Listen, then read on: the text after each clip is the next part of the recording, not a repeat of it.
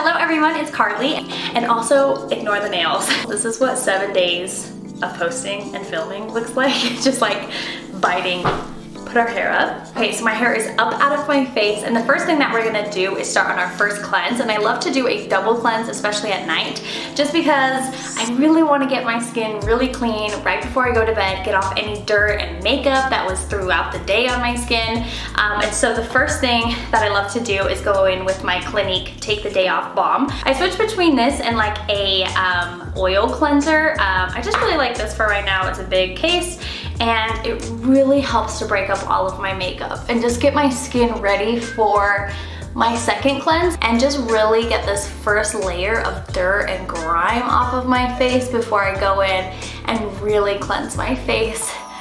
That way I know that when I'm putting on like my serums or my moisturizers or my essences, anything like that, my skin is truly clean and all of the makeup is off. So this is what I look like when I have all of my eye makeup off and all of this makeup is just like melted off. Okay, now that we're all damp, I'm just going to pat my face dry and just make sure all of the eye makeup is off. Okay, now that all of the makeup and everything is taken off of our skin, now we're gonna go in and cleanse it. And I really love this Vanicream Gentle Facial Cleanser.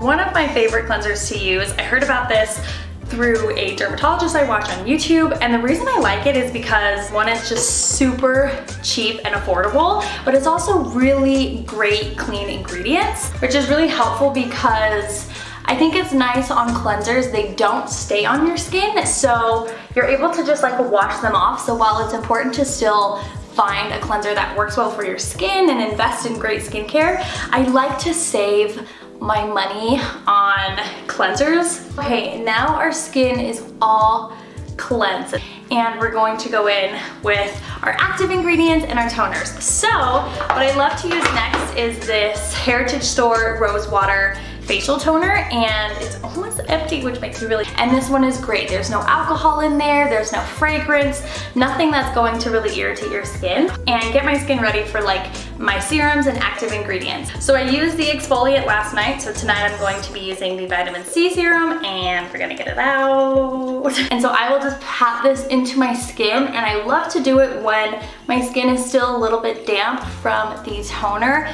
Quality as well, like I said, with like serums and exfoliants and stuff like that, it's really worth it to kind of invest a little bit more, but at the same time, not all skincare has to be like $1,000. But once it has, I'm gonna go in with my moisturizer, and this one is one I actually picked up from my facialist, and it's the Cactine Balancing Moisturizer, and I love this stuff. I've only been using it for a little bit, but I will notice right away if my skin doesn't like something, and so this has been great. And lastly, to finish up, I'm just going to spray. I feel like all of my skincare products are like on the edge, but that's how you know I love them so much. So this is the Mario Badescu facial spray with chamomile and lavender.